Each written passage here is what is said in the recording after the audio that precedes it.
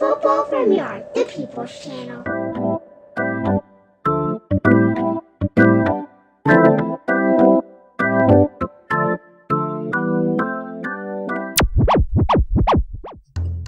Greetings, football from Yard Massive. Forward the Reggae Youths go in the CONCACAF Under 20 tournament. Jamaica was able to secure a 2-1 victory against Haiti in a nail-biting round of 16 encounter. The win sends Jamaica to the quarterfinals, where they are one win away from securing qualification for the Under 20 World Cup in Indonesia next year. Although the Haitians have played a more impressive brand of football throughout the tournament, and during the game, goals win matches and moments of madness can lose them. And Jamaica's goals were courtesy of Reading striker Jahmari and Mount Pleasant's Tarik Ximines. Haiti got on the board through danger man Stevenson Jody. Coach Marcel Gale continued with the same tactical approach from the previous game against Antigua, but with a few changes in personnel. Goalkeeper Boyce-Clarke retained his place, along with defenders Luke Badley-Morgan, Romain Blake and Jaden Anderson. Tarik Ximines returned to the starting lineup on the right flank, while Lamont Rochester occupied the left flank after serving a one-match suspension due to a red card.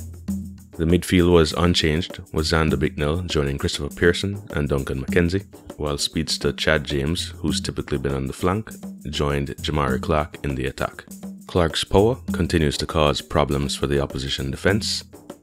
This was apparent in the 3rd minute of play when a Tarik Ximines throw went towards Clarke in the box.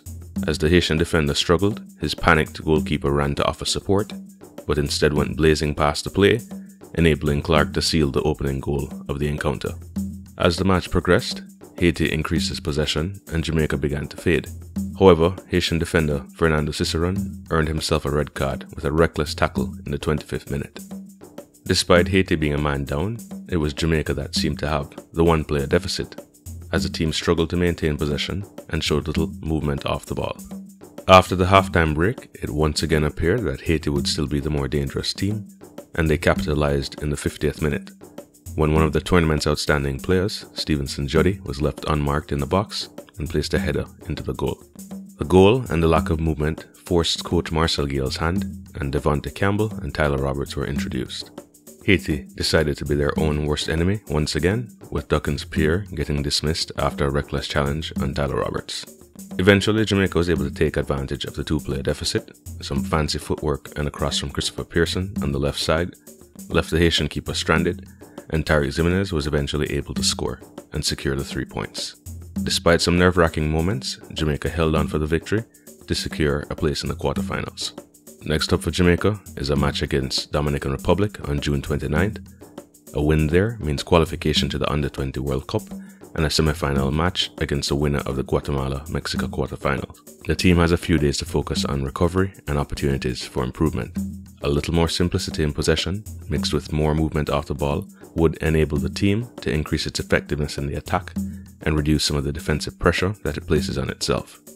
The team is now at the stage of the tournament where style of play means nothing and winning means everything.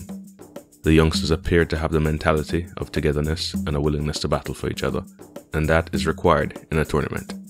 They'll have to show it one more time to lead the nation to the promised land. Respect once more, linkage next time.